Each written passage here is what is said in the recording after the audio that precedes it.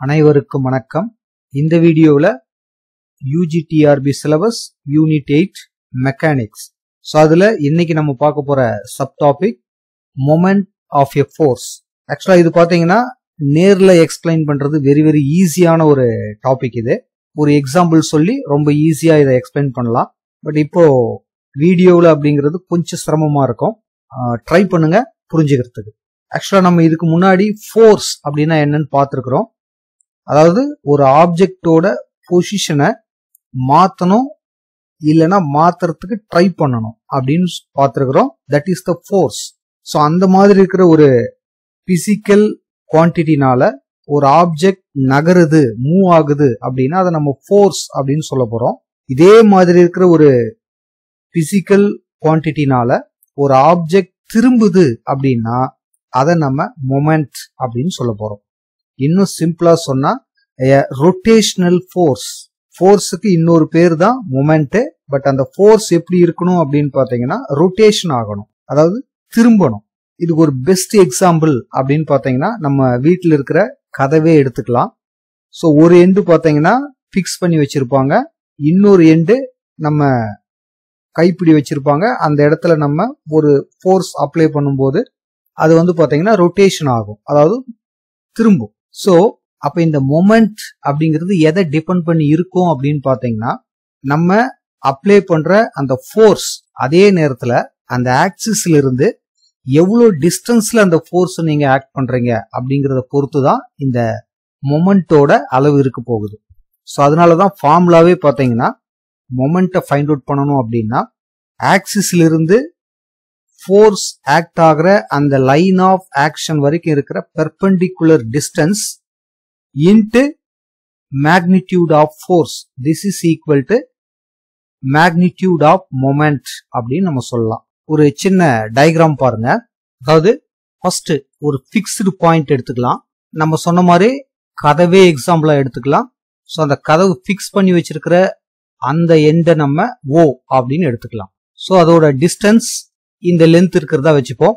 இப்போ உங்களுக்கு தெரியும் இந்த இடத்துல நம்ம ஒரு ஃபோர்ஸ் ஆக்ட் பண்றோம் அப்படின்னா, அதாவது அந்த கதவோட கைப்பிடி இந்த இடத்துல இருக்குதுன்னு வச்சுக்கோங்க. இப்போ நம்ம ஒரு ஃபோர்ஸ் கொடுத்து இதை மூவ் பண்ணோம்னா கண்டிப்பா இது மாதிரி மூவ் ஆகும். ஸோ இந்த கதவு இப்படி இங்க இருக்கிறது மூவ் ஆகி இந்த இடத்துக்கு வரலாம். ஸோ அப்படி வரும்போது அந்த ஃபோர்ஸோட லைன் ஆஃப் ஆக்ஷன் அதோட ஒரு ஆங்கிளை கண்டிப்பா இது கிரியேட் பண்ணியிருக்கும். ஸோ அந்த ஆங்கிளை தீட்டா அப்படின்னு வச்சுப்போம். ஸோ மொமெண்டோட பேசிக் கான்செப்டே என்ன அப்படின்னு பாத்தீங்கன்னா ஃபோர்ஸ் இன்டு பெர்பெண்டிகுலர் டிஸ்டன்ஸ் தான். ஸோ எது அந்த பெர்பெண்டிகுலர் டிஸ்டன்ஸ் அப்படின்னு பாத்தீங்கன்னா இந்த பிக்ஸ்டு பாயிண்ட்டுக்கும் இந்த ஃபோர்ஸ் ஆக்ட் ஆகிற அந்த லைனுக்கும் இருக்கிற பெர்பெண்டிகுலர் டிஸ்டன்ஸ் தான், அதாவது இந்த டிஸ்டன்ஸ். ஸோ பேசிக்கா மொமெண்ட் இதோட மேக்னிடியூட் வேல்யூ என்னன்னு பாத்தீங்கன்னா நம்ம எவ்வளவு ஃபோர்ஸ் ஆக்ட் பண்றோமோ, அதாவது இந்த லைன் மேலதான் அந்த ஃபோர்ஸ் ஆக்ட் ஆகுது. ஓவ்ல இருந்து சப்போஸ் இதை நம்ம எல் அப்படின்னு எடுத்துக்கிட்டோம்னா இது வரைக்கும் இருக்கிறது தான் அந்த பெர்பெண்டிகுலர் டிஸ்டன்ஸ். அதே மாதிரி இங்கும் ஒரு டிஸ்டன்ஸ் இருக்கும், அதை நம்ம ரொட்டேஷனல் அப்படிங்கிறதுனால அதை நம்ம ஆர் அப்படின்னு எடுத்துக்கிறோம். ஸோ மொமெண்ட் வேணும் அப்படின்னா force into perpendicular distance to the fixed point to the line of action. ஆக்சுவலா இதுதான் நமக்கான ஃபார்முலா. ஸோ இதை இன்னும் கொஞ்சம் கிளாரிட்டியா எழுதணும் அப்படின்னு நம்ம டிசைட் பண்ணோம்னா இந்த டியோட வேல்யூ நம்ம ஃபைண்ட் அவுட் பண்ணணும்.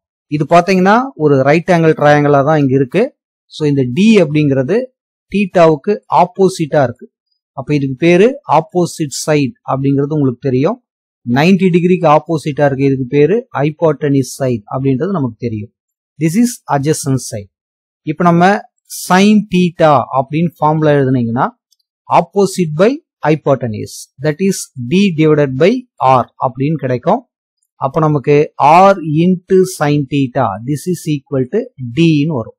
அப்ப நம்ம இந்த d யோட பிளேஸ்ல this moment m equal to f into r into sin theta அப்படின்னு எழுதலாம். சோ இது மொமெண்டோட மேக்னிடியூட். சோ மொமெண்ட் அப்படிங்கிறது பாத்தீங்கன்னா ஒரு வெக்டர் குவான்டிட்டி தான். அப்ப இதோட டைரக்ஷன் எப்படி இருக்கும் அப்படின்னு பாத்தீங்கன்னா இந்த f-க்கும் இந்த d-க்கும் பெர்பெண்டிகுலரா ஒரு டைரக்ஷன் வரும் பாத்தீங்களா, அதுதான் வந்து இந்த மொமெண்டோட டைரக்ஷன். ஒரு சிம்பிளான எக்ஸாம்பிள் சொல்லணும் அப்படின்னா, இப்ப நம்ம ஒரு ஸ்க்ரூ டிரைவர் வச்சுட்டு ஒரு நெட்டை கழட்டுறீங்கன்னு வச்சுக்கோங்க. சோ அது அங்க பாத்தீங்கன்னா நம்ம கொடுக்கிற ஃபோர்ஸ்னால அது ரொட்டேட் தான் ஆகுது. ஸோ அந்த ஸ்க்ரூ டிரைவர் என்ன டைரக்ஷன்ல மூவ் ஆகுதோ that is the direction of moment. அதையே நீங்க டைட் பண்றீங்க அப்படின்னா ஸ்க்ரூ டிரைவர் என்ன டைரக்ஷன்ல மூவ் ஆகுதோ அதுதான் மொமெண்டோட டைரக்ஷன். ஸோ இதை வெக்டர் குவான்டிட்டியா நம்ம எழுதணும் அப்படின்னா நம்ம சின்ன கிளாஸ்லயே படிச்சிருப்போம். That is M vector equal to R vector cross F vector அப்படின்னு படிச்சிருப்போம். ஸோ கிராஸ் ப்ராடக்டுக்கான டெஃபினேஷன் இதுதான். That is modulus R vector modulus F vector sine theta into N gap அப்படின்னு படிச்சிருப்போம். இந்த என் கேப் அப்படிங்கிறது ஆருக்கும் எஃப்க்கும் பெர்பெண்டிகுலர் டைரக்ஷன். ஸோ இதுக்கு நம்ம magnitude எடுத்திருந்தோம் அப்படின்னா modulus M vector equal to இதுவும் ஆல்ரெடி நம்பர் தான், இதுவும் ஆல்ரெடி நம்பர் வேல்யூ தான், சைன் தீட்டா அப்படின்ற வேல்யூ கிடைக்கும். So R into F into sine theta அப்படிங்கிறது தான் மொமெண்ட்டுக்கான மேக்னிடியூட் வேல்யூ. ஸோ இதை புரிஞ்சுக்க ட்ரை பண்ணுங்க. ஆக்சுவலா இது ஒரு 3 டைமென்ஷனல் ஒர்க். இது நேர்ல எக்ஸ்பிளைன் பண்ற மாதிரி கண்டிப்பா இருக்காது. ஆல்ரெடி உங்களுக்கு இதெல்லாம் தெரிஞ்சிருக்கும் தான் நான் நம்புறேன். ஸோ இப்போ நம்ம இதுக்கான டெஃபினிஷன் பார்த்துட்டு இதுக்கு ரிலேட்டடா இருக்கிற சில ரிசல்ட்டை பார்க்கலாம் பாருங்க. அதாவது இதை பொறுத்த வரைக்கும் மெயினான ரிசல்ட் என்ன அப்படின்னு பாத்தீங்கன்னா மொமெண்ட்டும் ஃபோர்ஸும் எப்பவுமே பாத்தீங்கன்னா டைரக்ஷனல் ப்ரொபோர்ஷனலா இருக்கும். This is very very important relation. அது என்னது டைரக்ஷனல் ப்ரொபோர்ஷனல் அப்படின்னு பாத்தீங்கன்னா ஃபோர்ஸ் இன்க்ரீஸ் ஆகுது அப்படின்னா கண்டிப்பா மொமெண்ட் இன்க்ரீஸ் ஆகும். ஃபோர்ஸ் டிக்ரீஸ் ஆகுது அப்படின்னா மொமெண்ட் கண்டிப்பா டிக்ரீஸ் ஆகும். அதாவது அதிகமான ஃபோர்ஸ் கொடுத்தோம்னா நமக்கு அதிகமான ரொட்டேஷனல் ஃபோர்ஸ் கிடைக்கும், அதாவது மொமெண்ட் கிடைக்கும். நெக்ஸ்ட் பாத்தீங்கன்னா அதே மாதிரி இந்த டிஸ்டன்ஸ் மொமெண்ட்டை கண்டிப்பா அஃபெக்ட் பண்ணும். ஸோ இந்த கதவை நீங்க அழகா இமேஜ் பண்ணி பாத்துங்க. கதவோட அந்த கைப்பிடி இருக்கிற அந்த எண்டு லாஸ்டா வச்சிருக்கிறதுக்கான ரீசன் அதுதான். நம்ம குறைவான ஃபோர்ஸ் கொடுத்தாவே அந்த கதவை நம்மால ஓபன் பண்ண முடியும். ஒருவேளை அந்த கைப்பிடியை நீங்க இந்த கதவோட சென்டர் பாயிண்ட்ல வச்சிருந்தீங்க அப்படின்னா கண்டிப்பா இங்க கொடுக்கிற ஃபோர்ஸை விட இங்க அதிகமா கொடுக்க வேண்டியதா இருக்கும். இன்னும் கொண்டு அந்த ஆக்சிஸ் கிட்டவே அந்த கைப்பிடி வச்சிருந்தீங்கன்னா கண்டிப்பா திறக்கிறதுக்கே அதை சிரமமா இருக்கும். இன்னும் கொண்டு அந்த கைப்பிடியை இந்த பிக்ஸ்டு பாயிண்ட்லயே நீங்க பிக்ஸ் பண்ணீங்க அப்படின்னா கண்டிப்பா நம்மால கதவை திறக்கவே முடியாது. ஏன்னா பேரலல் ஆயிடும். நம்ம எவ்வளவு ஃபோர்ஸ் கொடுத்தாலும் கதவு உடையுமே தவிர கண்டிப்பா நம்மளால திருப்ப முடியாது. ஸோ அப்ப அந்த டிஸ்டன்ஸ் இன்க்ரீஸ் ஆக நம்ம கொடுக்கிற அந்த ஃபோர்ஸோட அளவு பாத்தீங்கன்னா குறைஞ்சிட்டே போகும் அப்படிங்கறதும் பேசிக்கான கான்செப்ட். அதையும் நீங்க புரிஞ்சுக்கணும். அதாவது சிம்பிளா சொன்னோம்னா மொமெண்ட் அப்படிங்கிறது த turning effect of the force. So இது எதை டிபெண்ட் பண்ணி இருக்கும் அப்படின்னு பார்த்தோம். Perpendicular distance and amount of force. So இவ்வளவுதான் இங்க இருக்கிற பேசிக்கான விஷயம். ஸோ இப்போ இதுக்கு ரிலேட்டடா இருக்கிற அந்த இம்பார்ட்டன்ட் ரிசல்ட் பார்த்துடலாம் பாருங்க. Results about moment. Number 1, let P and Q be two forces. Let R be the resultant of P and Q. Then moment of R about fixed point O. This is equal to moment of P about fixed point O plus moment of Q about fixed point O. So இது two forces மட்டும் இல்ல, இது மாதிரி n number of forces இருந்தாலும் இந்த formation exist ஆகும். அதாவது 2 force எடுத்துக்கிறோம், ஒன்னு P இன்னொன்னு Q. ஸோ உங்களுக்கு தெரியும் இதோட ரிசல்டன்ட் ஃபோர்ஸ் R அப்படிங்கிறது this is equal to P plus Q. So இந்த பாயிண்ட்டுக்கு பேரு ஏன்னு எடுத்துப்போம். இப்ப ஏதோ ஒரு இடத்துல அந்த பிக்ஸ்டு பாயிண்ட் இருக்கிறதா வச்சுப்போம். That is point O. So இந்த பாயிண்ட பொறுத்து இந்த ரிசல்டன்ட் இதோட மொமெண்ட் எதுக்கு ஈக்குவலா இருக்கும் அப்படின்னு பாத்தீங்கன்னா தனித்தனியா P யோட மொமெண்ட் பிளஸ் Q யோட மொமெண்ட் ஆட் பண்ணா என்ன ஆன்சர் வருமோ அதுதான் அதோட ரிசல்டன்ட் மொமெண்ட் கிடைக்கும் அப்படிங்கறதா இம்பார்ட்டன்ட் ரிசல்ட். கரெக்டா பார்த்து வச்சுக்கோங்க. Next number 2, 3 forces P, Q, R act along the sides BC, CA and AB of triangle ABC. Then the resultant passes through நேத்து இதே மாதிரி ஒரு கண்டென்ட் நம்ம பார்த்திருக்கிறோம். அங்க நம்ம 3 parallel forces அப்படிங்கிற ஒரு வேர்டு நம்ம யூஸ் பண்ணி ரிசல்டன்ட் வந்து ஒரு ட்ரையாங்கிளோட இன்சென்டர், சர்க்கியூம் சென்டர், ஆர்த்தோ சென்டர் வழியா போனா என்ன ரிலேஷன் வரும் அப்படின்னு பார்த்தோம். இங்க வந்து 3 parallel forces கிடையாது.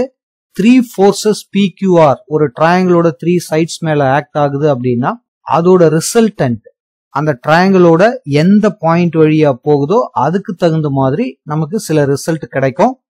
ஸோ இதையும் நம்மளால ப்ரூவ் பண்ண முடியும். ஸோ கண்டிப்பா எக்ஸாம்பிள் அந்த அளவுக்கு டைம் இருக்காது. இந்த ரிசல்ட் நீங்க கம்பேர் பண்ணி ஞாபகம் வச்சுக்கிறது ரொம்ப ரொம்ப யூஸ்ஃபுல்லா இருக்கும். So exam oriented question. First one, the resultant passes through in center, then sum of these 3 forces equal to 0. P plus Q plus R, this is equal to 0. Second one, circumcenter. So in center, circumcenter, ortho center இதெல்லாம் எங்க எப்படி கிடைக்கும்ன்றத நம்ம ஃபர்ஸ்டே பார்த்திருக்கிறோம். யாருக்காச்சும் doubt இருந்தா அந்த வீடியோவை பார்த்துட்டு கூட பாருங்க. ஸோ இதுக்கான result P into cos A plus Q into cos B plus R into cos C. This is equal to 0. Next, third one, the resultant passes through orthocenter. Then P into secant A plus Q into secant B plus R into secant C, which is equal to 0. Next one, the resultant passes through centroid. Then P by sin A plus Q by sin B plus R by sin C. This is equal to 0. So very very important result. கரெக்டா பார்த்து வச்சுக்கோங்க. Next result இதே ஃபார்மேஷனுக்கு இந்த இன் சென்டரையும் சர்க்கியூம் சென்டரையும் நம்ம join பண்ணோம்னா இந்த PQR இந்த 3 forces என்ன ரேஷியோல இருக்கும் அப்படிங்கறதா நம்ம இப்போ பார்க்க போறது. Number 1, joining in center and circum center. The ratio of 3 forces PQR, which is equal to cos B minus cos C is to cos C minus cos A is to cos A minus cos B. So இது ஒரு result. Next second one, joining ortho center and centroid. Now the forces are in the ratio PQR, which is equal to sin 2A into sin B minus C is to sin 2B into sin C minus A is to sin 2C into sin A minus B. கண்டிப்பா ஈஸியா ஞாபகம் வச்சுக்க முடியும். பாத்துக்கங்க, ABC அந்த order தான் இருக்குது. BCA அடுத்து பாத்தீங்கன்னா CAB அந்த ஆர்டர் தான் இருக்குது. So next last one, joining circum center and ortho center. Now P is to Q is to R. This is equal to இங்க என்ன பார்த்தோமோ அதே ரிசல்ட் தான் இதுக்கும் வருது. So கரெக்டா பார்த்து வச்சுக்கங்க. Ortho centre, centroid and circum center and ortho center both are same ratio. So இதே மாதிரி அடுத்த ஒரு கண்டென்ட்டோட நெக்ஸ்ட் வீடியோல பார்க்கலாம். ஸோ இந்த வீடியோ உங்களுக்கு யூஸ்ஃபுல்லா இருந்ததுன்னா மறக்காம நம்ம சேனலை சப்ஸ்கிரைப் பண்ணுங்க, ஷேர் பண்ணுங்க. தேங்க்யூ ஃபார் வாட்சிங்.